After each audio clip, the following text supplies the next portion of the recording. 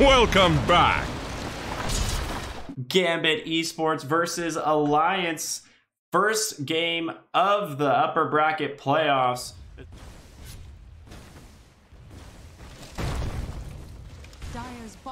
Top lane, Ogre getting low. Tusk and the snowball. That you might be able to bring down the Ogre first. Poison attack. Not going to bring down Ogre, but Puck will fall instead. So they trade the support for the core. Overall, I think that does favor Alliance. Nico.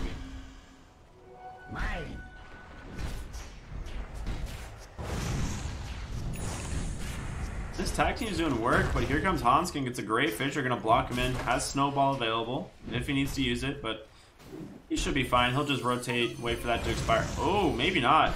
Great Fire Blast stack as well. The body blocks hits him with the snowball, but unable to get around this big old boy.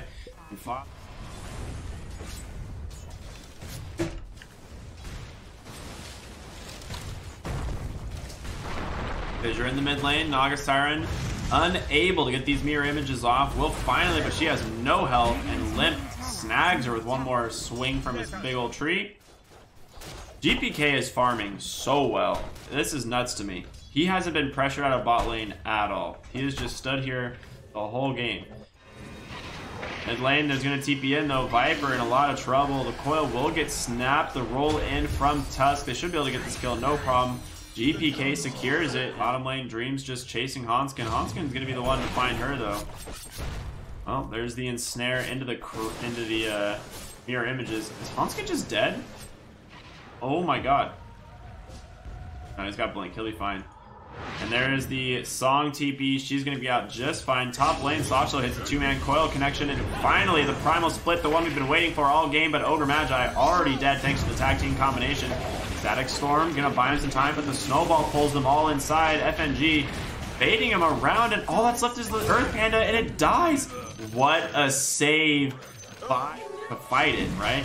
They do know it's happening. They have the mango tree right here in the corner, so they have all the vision in the world. And here comes Puck. There's the coil connection. And Ogre's just dead on the back line to the Naga Siren. She comes in with the Song.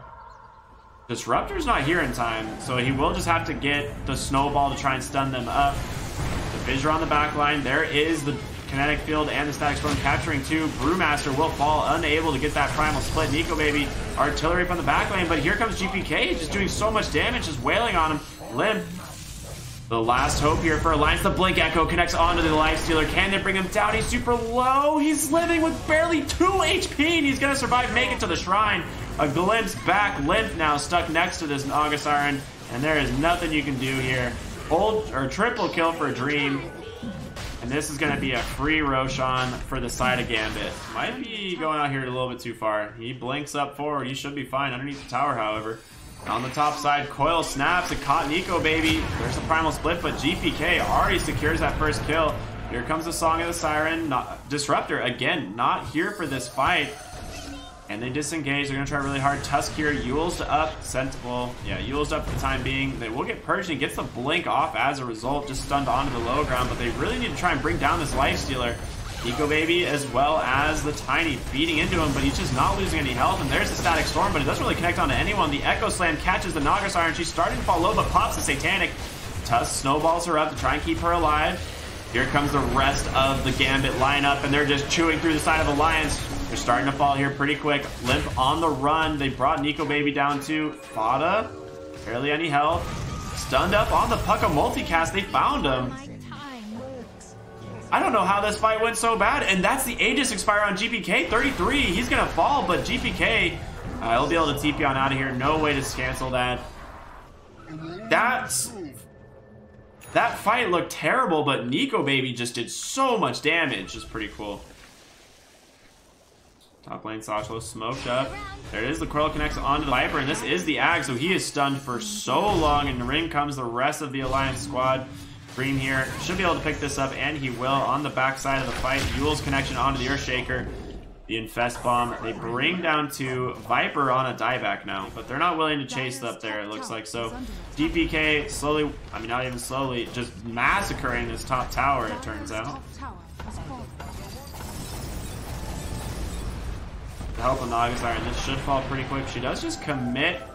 Oh, here it is, ladies and gentlemen. The double ultimate coming out from the side of Gambit. They will bring down two, both the Ogre Magi and the Brewmaster die. Buyback immediately on the Ogre, but Tiny. Oh man, that's got to be the end of the game. Finally, I mean, we said they hadn't really gotten that combination off all game, but it finally happens here, going on to the high ground push. And the GG is called. Gambit take game number 1 here pretty easily, honestly. 22,000 gold lead, this Naga Siren and Lifestealer, which is completely untouchable.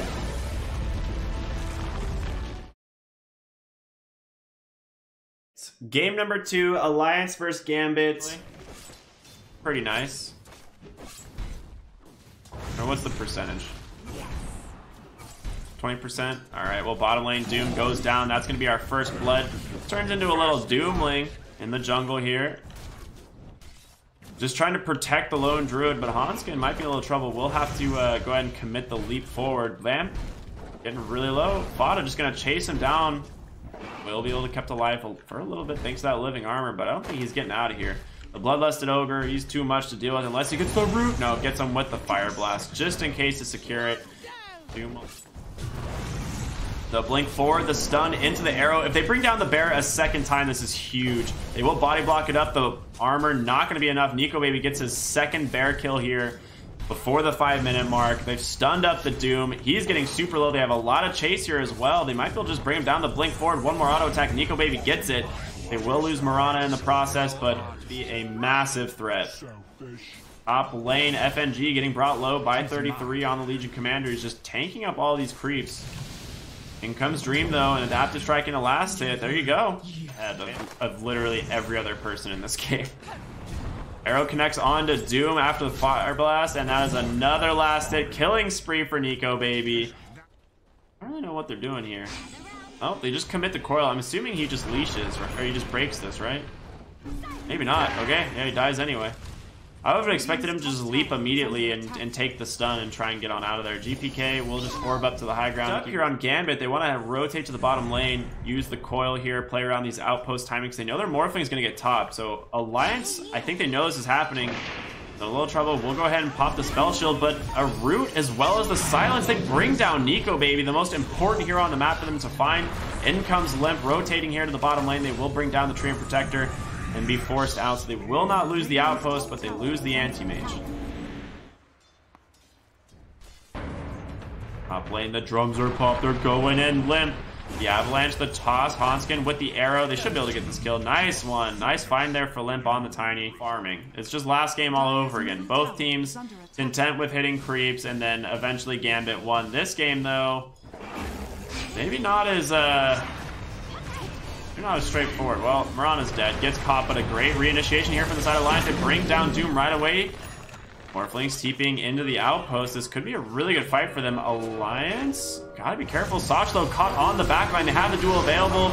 Gonna go through, connects very easily. Morphling brings down the Legion Commander, and he's looking for more. Limp, he's on the run now. They brought down 3 on the side of Alliance. Gambit, gonna be able to find 4 here, most likely.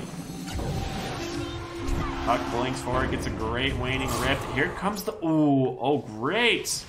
Also there from the anti-mage, but unable to secure a kill. Or Ogre, because he has pretty good base armor already, but he's carrying a Clumsy Net and a Philo Stone, so he's got nowhere to really carry it.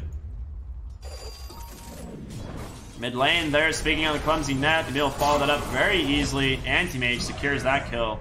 Mobile, level 20 talent, giving him that reduced blink cooldown, right? So it's what, 2.5, 3.5 seconds.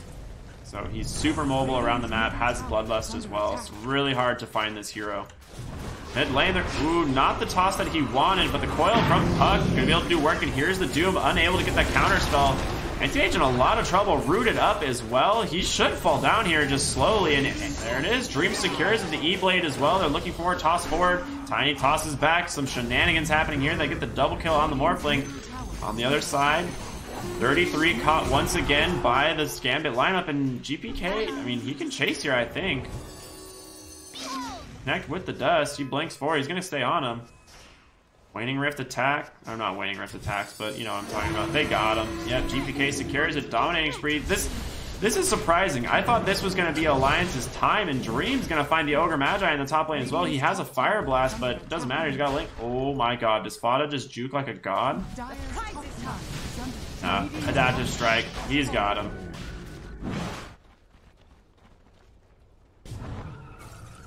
Top lane. Smokes gets popped there on Limp. They do see him, but... and they close the gap on the back lane. They found the Anti-Mage. The Doom connects, and in comes the rest of the lineup, but Anti-Mage is just beating into Doom.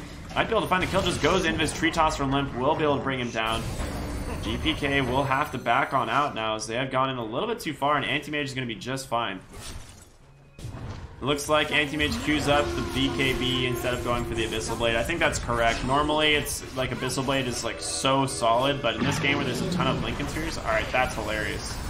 The Savage Roar into the Coil Snap, but on the back line, Lone Druid, he's taking a lot of damage here. In comes Morphling, the Fire Blast does connect. He's Spirit Vesseled up, so he's not getting a lot of health back. Nico Baby has to retreat as he is getting low. The Overgrowth comes through, doing a lot. Treant Protector. Oh, the Morphling hits by the arrow. He can't connect. Wait, Nico Baby's not going for him. Oh, he has Aegis. Yeah, whatever. Okay, that makes sense. All right, Hanskin gonna go down here. Looks like he's gonna be the only casualty of this fight. Dream picks it up with the E-Blade. He's gonna be fine. I don't think they know, but they have to expect where he might be going. That's the Shadow Blade on Doom. Ready to go onto the high ground. Limp scouting out. He will see them now. There's the Coil connecting. They have Doom available. And we find him. There's the Overgrowth. The Anti-Mage is in so much trouble, and so is the Tiny. The two cores of Gambit just getting absolutely pelted. Anti-Mage the first to fall. The Adaptive Strike follows through. They bring down Treant Protector, but Limp, he goes down as well. Triple buyback here from Alliance. If they can find these kills, it might be a way to come back here. The arrow connects. It does find the Lone Druid. He has Ultimate available. They pop the Lincoln Spirit, but there's the Savage Roar, the Avalanche, the Toss. They bring him down to catch Doom as well. 3 kills so far. Dream able to dodge that clumsy net, but now he's getting brought down. Doom will buy back. The second coil of this fight comes through. Puck getting really low, able to just get these auto attacks off. Snaps the coil, so Anti-Mage is going to be stunned there for quite a while. He has duel available, not going to go, but they on the... I mean, again, they somehow found Morphling. I don't know how he got caught back there. Did he get arrowed again? Alliance, they're the ones asserting pressure on the map. It looks like Gambit rotating up to the top lane. Fada, we'll see them here. They drop some sentries. He's got a gem now, so he knows what's going on. Alright, they've caught the stomp. They get the kill. The Doom right onto the Anti-Mage. He's feared away as well. Puck grabs him on the side, and Anti-Mage easily brought down, but it is just the Aegis. They've got to be careful here on the side of Gambit. This may... they've committed a lot to find him here. There's a good Savage Roar. The Puck with the Dream Coil immediately purged thanks to the Legion Commander. She will fall thanks to that shotgun build from the Morphling to bring down the Doom, and now Anti-Mage getting low again, and he finally falls. 125 seconds, no buyback. Limp on the run, has cheese. We'll have to commit it. I don't think you're getting out of here, man. Gambit just doing so much damage. This Morphling, 2 farmed. The Puck, 2 farmed. I want to see how much damage this Puck did in this fight. Go ahead and walk onto the high ground. DPK. That's a data list pretty much completed as soon as he wants it. They're just going to go for tier 4s to end it. Why not?